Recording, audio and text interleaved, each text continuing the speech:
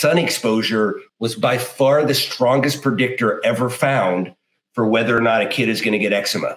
So the more sun that kids got, the less eczema they got, right? And so now when I read that, and then I think back on when did the eczema epidemic, where we see so many more people with eczema nowadays, start?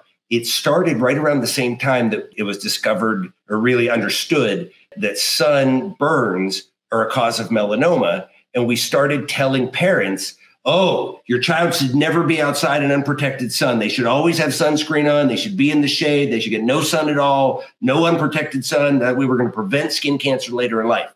So first, we have no proof that that's true. We have zero proof that avoiding sun as a child prevents skin cancer later in life. Zero proof on that. Other dermatologists still make that recommendation all the time. What this study showed me is that it may be that the cause of the eczema epidemic has been not that there's some new chemical some new chemical or artificial thing, or the kids are getting exposed, it's not phthalates, or it's really that we've taken away a natural thing that your body needs. And because we know that sunlight directly affects the immune system in your skin, and it directly affects your blood, and it directly affects how strong your skin barrier is.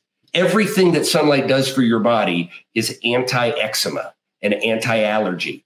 And so I now tell my patients who have eczema, when they have kids, make sure that your child gets as much unprotected sun as you can possibly have them get, starting from birth. You want to make absolutely sure they don't get a sunburn. Sunburns are just bad. Sunburns are a sign that you've overdosed on sun. So you never want to get a sunburn, but as much unprotected sun exposure as they can is the best protective, in my opinion, by far the best way that we have to protect a child from getting eczema.